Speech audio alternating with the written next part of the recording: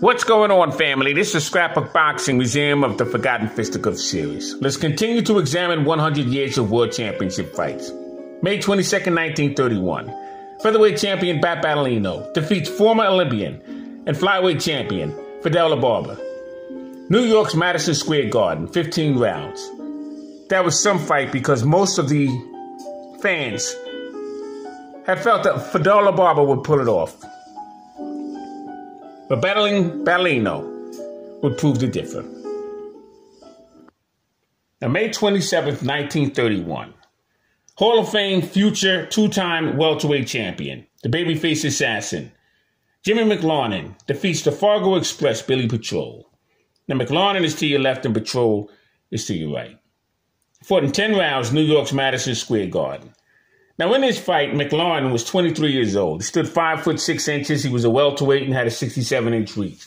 Came into the ring with a fighting record of 7 wins, 7 losses, 3 draws, and 16 knockouts. That's 47 wins, 7 losses, 3 draws, and 16 knockouts. As for Billy Petrolle, he was 26 years old. He stood 5 foot 7 inches. He was a lightweight and had a 70-inch reach. He walked into the ring with a career record of 112 wins.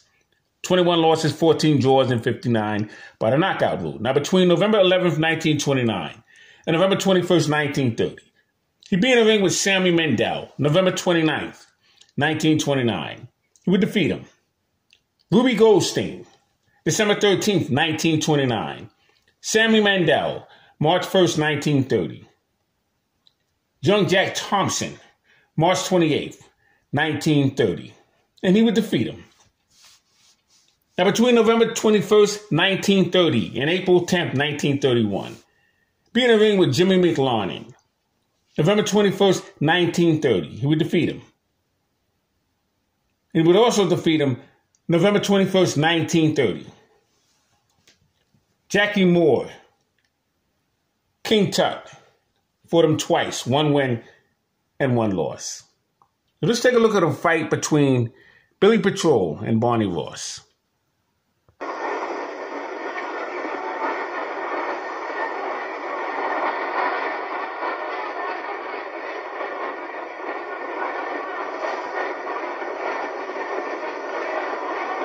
The Fargo Express is facing Barney Ross. Barney Ross is on your left. And the Fargo Express, Billy Petrolle, is to your right. È la miglior scelta di tempo da parte di Ross che fa la differenza.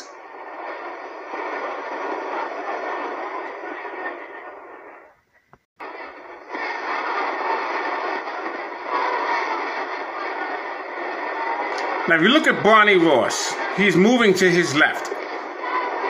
And Petrolle is staying on him the whole time. That's the whole idea. He's still mixing up his punches and he's throwing them on up and down. Consistent punching, non-stop, by Billy Petrolle. And Billy Petrolle is really a lightweight. He was originally a featherweight. Barney Ross was a lightweight moving up to the welterweight division. But as you can see here, Barney Ross is throwing consistent right hands and he's moving up with his jab. Everything follows the jab. Billy Petrolle is mastering his hooks because he realized that Barney Ross's right hand is consistently down every time he throws his right hand. And that's what he's concentrating on as Billy Petrolle.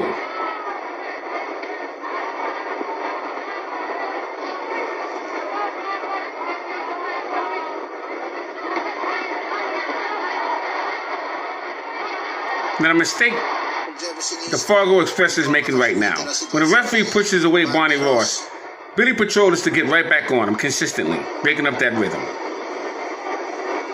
But that's not happening right now. And this would be the downfall in the fight for Billy Petrolle. He's not really taking control. He's just following the moves of Barney Ross.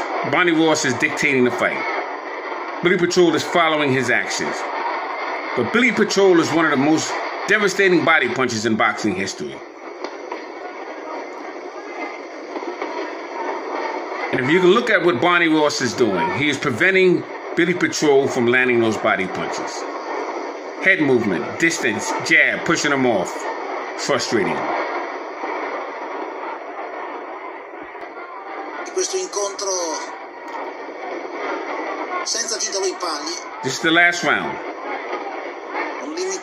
Barney Ross constantly stays in the middle of the ring and he's popping the jab. What Billy Petrolle should be doing is he should be putting pressure on him. No, he just got hit with triple left hooks. Did the Fargo Express Billy Petrolle. La sconfitta ai punti in un incontro sulle 15 riprese valevole per il titolo mondiale.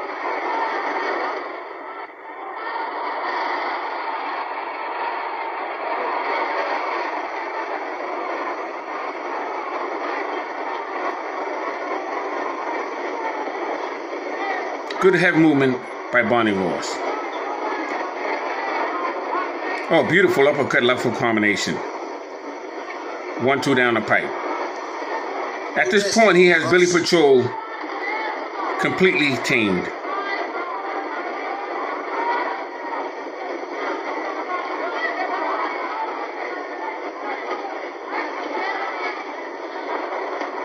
Oh my God, what a beautiful left hook that was by Barney Ross. Another beautiful left hook. Oh, uppercut left hook combinations all day.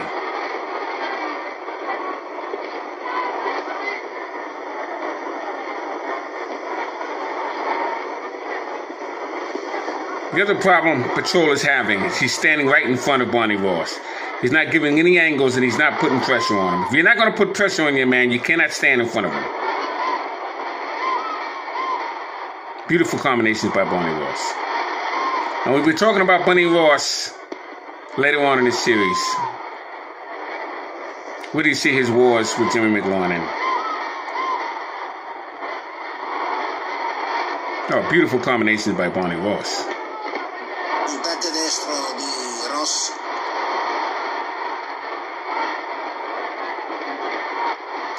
Billy Petrolle is standing straight up.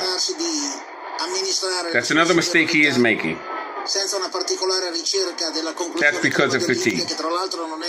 Now let's move on to another championship fight. July 2nd, 1931.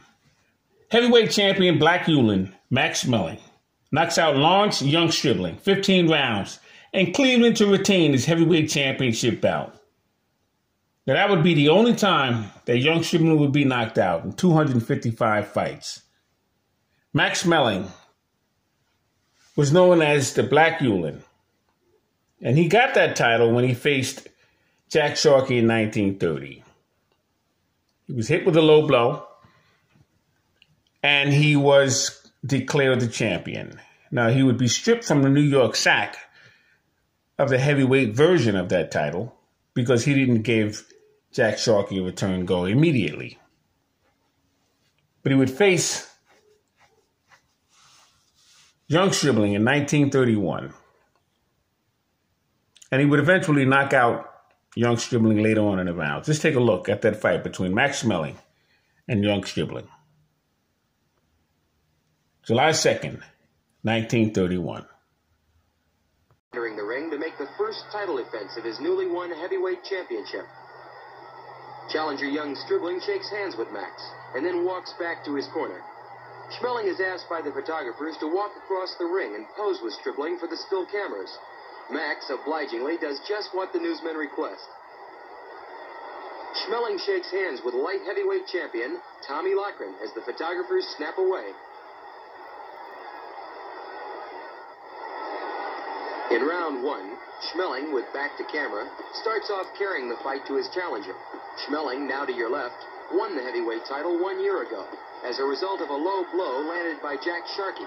As Max sat on his stool in agonizing pain, he was declared champion, which was the first time that the heavyweight title had ever been won as a result of a low blow.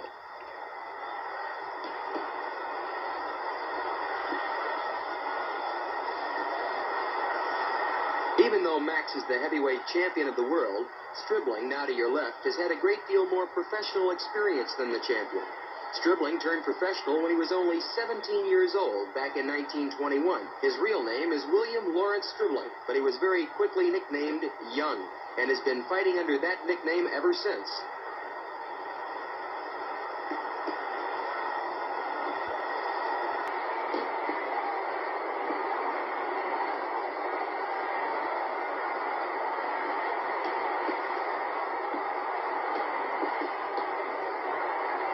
You'll see Max press forward and miss a tremendous right to the head. That's the punch Schmeling usually finishes his man with. It's his right-hand bomb that's taken him up the heavyweight ladder.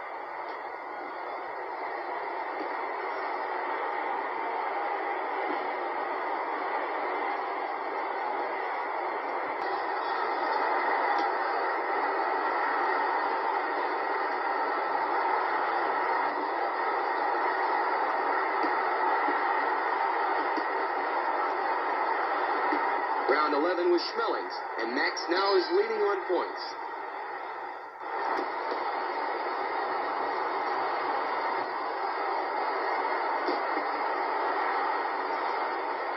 Now, eventually, Max Schmeling will knock out Young Stribling with a beautiful right hand. It's all Schmeling here in round 13, and as the round ends, it appears that Stribling can only win by a knockout. And final round, the 14th, was again all Schmeling, as he continued to batter Stribling to both head and body. Here in round 15, Max is pouring it on. Watch closely as Schmeling lands a smashing right to the jaw and Stribling goes down. Here's that crushing right to the jaw in slow motion. The first knockdown of the fight here in the final 15th round. As Schmeling turns to go to a neutral corner, referee George Blake steps in to pick up the count. As Stribling lies on the floor trying to gather himself, the referee's count reaches 9 as Stribling drags himself. But George Blake is the same referee Blake decides that Stribling has had enough and stops that caused the draw between Severino Garcia and Henry Armstrong in 1940. With just 25 seconds left in this championship fight, Schmeling scores a sudden and dramatic knockout victory over Young Stribling. Max Schmeling successfully defends his World's Heavyweight Championship on July 3rd, 1931. Wednesday, July 15th, 1931. Kid Chocolate, the Cuban Bong Bong, knocks out Philadelphia's junior lightweight champion, Benny Bass, Shibe Park, Philadelphia. Now, Kid Chocolate was 21 years old. He stood 5 foot 6 inches. He was a featherweight. Had a reach of 65 inches and a record of 61 wins, 3 losses, 1 draw, and 32 knockouts. As for Benny Bass, he was 27 years old. He stood 5 foot 1.5 inches and had a 64-inch reach. He was a junior lightweight and walked into the ring weighing 142 pounds. Now, he had 138 wins, 27 losses, 7 draws, and 56 knockouts. He defeated Baltimore, 140 pounds, Buster Brown.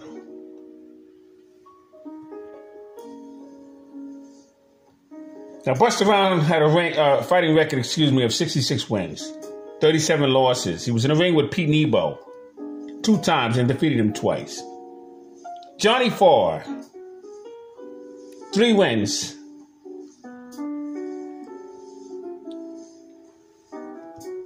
He drew with Tommy Paul, Lou Feldman. He was in the ring with Davey Abad, Eddie Shea. December 9th, 1932, he defeated Fidel LaBarba, 14,000 in the crowd. It was for the New York SAC World Junior Lightweight Championship belt. Now, who was Kid Chocolate? He was known as the Cuban Bong Bong. He was born January 6, 1910, Havana, Cuba. He died August 8, 1988. He was 78 years of age at the time of his death, and he would reside in Havana, Cuba.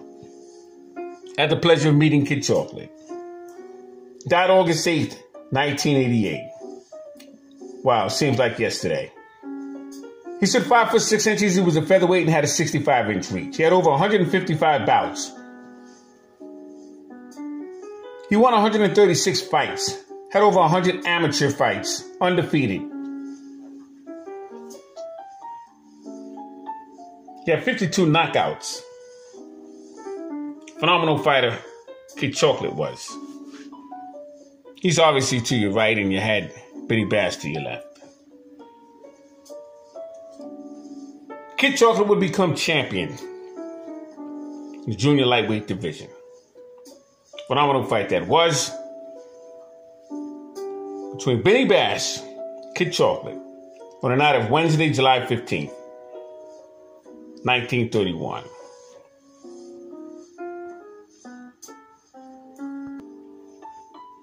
July 22nd, 1931. World middleweight champion Mickey Walker gives up the belt in refusal to face the colored world middleweight champion, Harlem Thunderbolt, Harry Smith. He would go up and eventually meet Jock LaMalone. Mickey Walker goes 15 rounds. Boston Gob, Jack Sharkey. He overcame a cut over his left eye. Jack Sharkey would go on and defeat Max Schmeling and become the heavyweight champion of the world.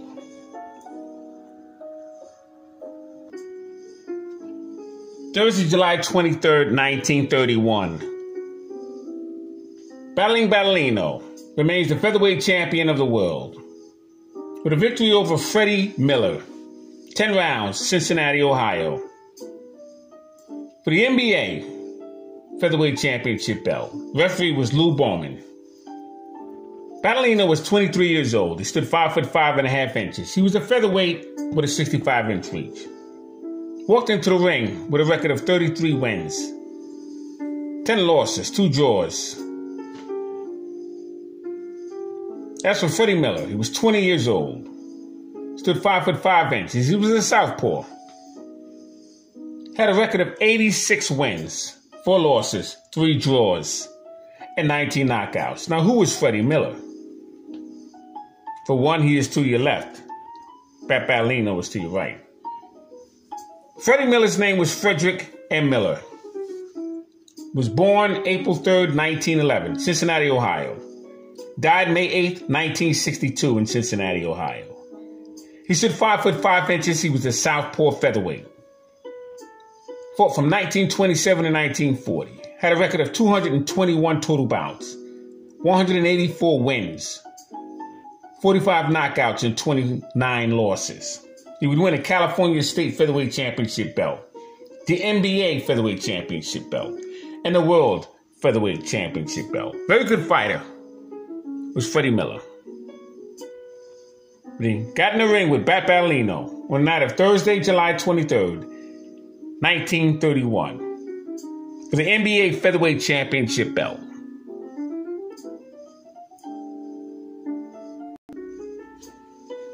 July 4th, Paulino Escudon defeats Max Baer.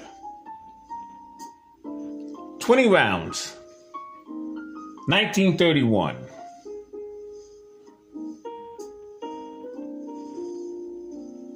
August 5th, 1931, Maxie Rosenblum defeats Jimmy Slattery, 15 rounds. Brooklyn, New York, the light heavyweight championship belt. Maxie Rosenblum had well over 200 fights, close to 300 fights. Had something like 12 knockouts. They called him Slappy Maxie. But he had a hell of a record.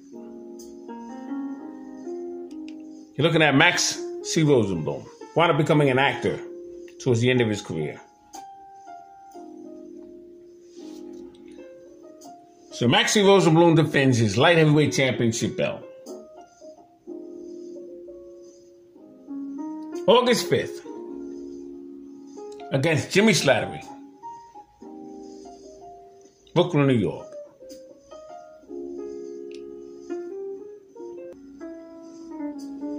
August 20th, 1931, Jimmy McLarnin defeats Billy Petrolle once again, 10 rounds in New York. September 10th, Tony Canzoneri defeats Jackie Kid Bird, 15 rounds in New York. He retains his lightweight and junior welterweight championship belt. September 17th, 1931, Marvin Hart, former heavyweight champion, dies at the age of 55. Fern Creek in Kentucky.